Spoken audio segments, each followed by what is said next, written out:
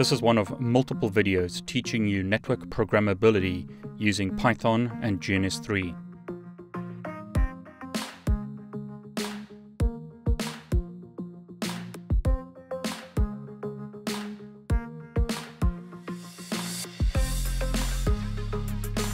Now, in the previous video, we created this out-of-band management network.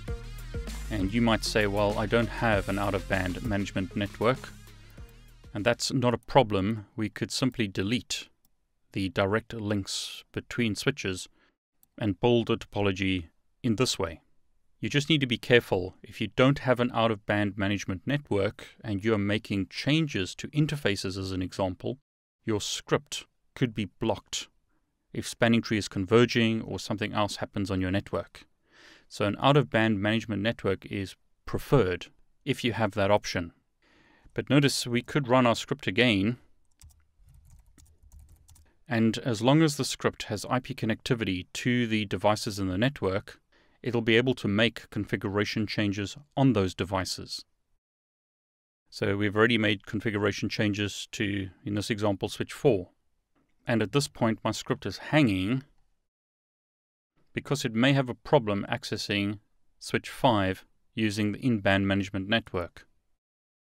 So it looks like it didn't complete. Let's verify connectivity to the devices in the network. It looks like I was actually too impatient because it was busy configuring the switch. So show IP interface brief. Let's test if we can ping that switch, and we can. So I may have just needed to wait a bit for, say, spanning tree to converge. That's the problem with using an in-band management network. If spanning tree is converging or there's another problem on the network, your script or application will not have access to the network devices. So here you can see it completed without any problems. An out-of-band management network is better than an in-band management network, but that's not always possible in all networks out in the real world. Now, one thing we're not doing in our script is saving the configurations of devices after we've made changes to them. So what I'll do is simply add another line here called WR. You could do copy, run, start if you wanted to, but I'm just going to use the abbreviated version.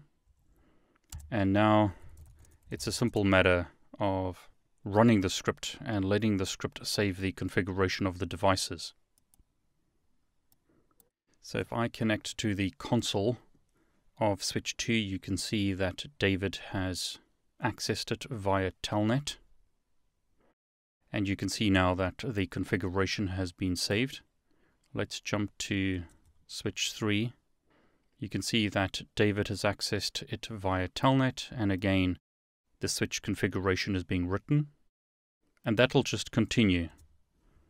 This is again one of the advantages of using a script. If you want to implement repetitive tasks, such as configuring VLANs, scripting or programming is just so much better than doing it manually. So this is the script once again. You can get a copy of the script below this video.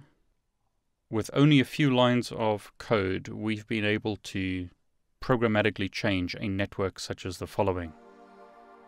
I hope you enjoyed this video. If you did, please like it, and please subscribe to my YouTube channel. I wish you all the very best.